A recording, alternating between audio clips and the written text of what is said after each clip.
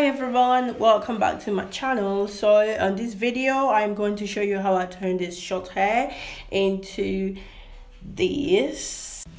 So if you want to see how I did this, stay tuned and let's get started. So as you can see from the previous picture, my client's hair was quite short. So what I've done, I've gone in and I've used a kinky extension to extend his hair by giving it a quick little braid, as you can see there. So after the braid, what I'm doing now is I'm going ahead with dread or Faux Locs extension, the curly one. I'm using that to wrap his hair around to get that Faux Locs effect or look, if you like. So I'm just gonna demonstrate and show you how I did that. So basically I just wrap it around all the way through to the end, and I keep going. It can be a little bit tricky if you don't know how to do this. You need to make sure that your hands are like quite close together so that you don't leave any gaps. You need to make sure that you're giving it like a tight kind of wrap together, so that whatever you do, it looks all like wrapped up all together.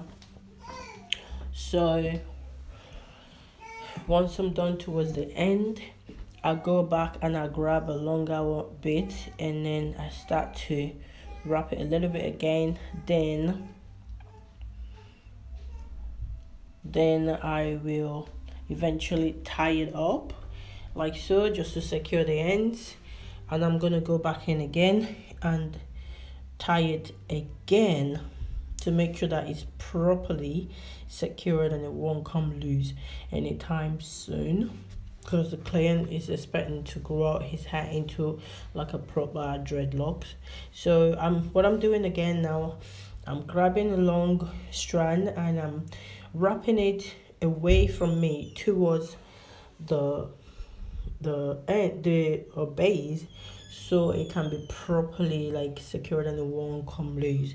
And then I'm going in with a lighter and I'm sealing the ends completely, burning any bit. And once I do that, I'll go in and I'll roll it up just to completely, you know, roll it away, protect it from coming loose at all. Then after that, I'll go in and I use the lighter again to burn the ends, seal it, and I'll, you know, like tighten it up and roll it again, and that's that properly done, so it will not come up or come loose anytime soon. So that's that one done. As you can see, we've gone halfway through.